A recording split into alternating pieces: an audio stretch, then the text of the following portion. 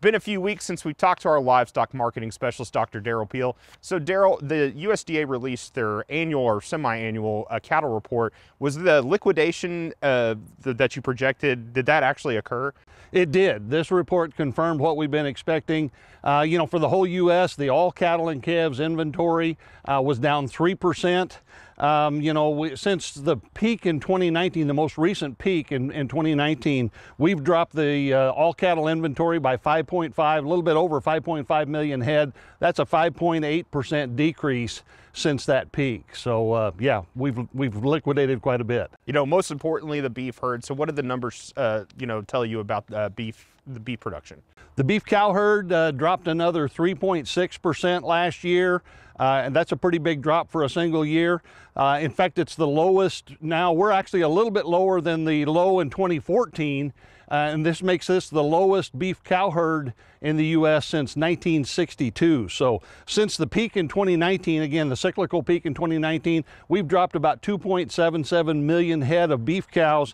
That's an 8.7% decrease since 2019. So for beef replacement heifers, usually that has kind of a big impact of what we're going to see on the future. So what did those numbers tell you? Yeah, you know, with a low cow herd, and then we look at the beef replacement heifers going forward, beef replacements were down 5.8% this year. And the number of those that are expected to calve this year, USDA breaks it into expected to calve and heifers in development. The heifers expected to calve was down 5.1%.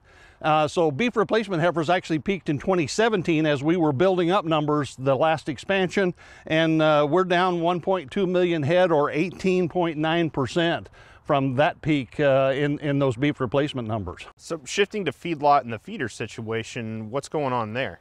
Well, you know, again, the calf crop peaked in 2018, so feeder supplies have been tightening up.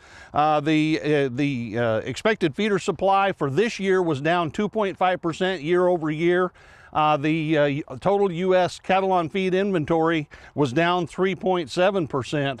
So, you know, again, we see these numbers continue to tighten up. So how did Oklahoma's numbers compare to last year? You know, in Oklahoma, our all cattle inventory dropped 11.5% year over year. So big drop there. Our cows, beef cows were down 6.6%. Beef replacement heifers were down 2.5%. The feeder supply for the state of Oklahoma, estimated feeder supply was down 18.5%. Our cattle on feed numbers are down 11.1%, and the 2022 calf crop was down 4.1% from the previous year. So big drop. In fact, we had the biggest drop in all cattle inventory of any state in the country in this report. So a lot of this you were, you know, predicting a couple months back or even to a couple weeks back, but was there anything in here that really caught you by surprise? Not in general, not really. I mean, it confirms what we've been talking about. We're in a very tight situation. I think the real question going forward is we're still in a drought.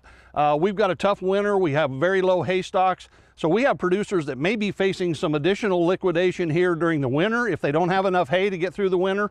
And certainly if the drought doesn't change going into the spring and the growing season, we're going to see additional liquidation. So we could be in an extremely tight situation going forward if we take this down even farther than it has already. All right, well, we'll check back in with you in a couple weeks. Dr. Derrell Peel, Livestock Marketing Specialist here at Oklahoma State University.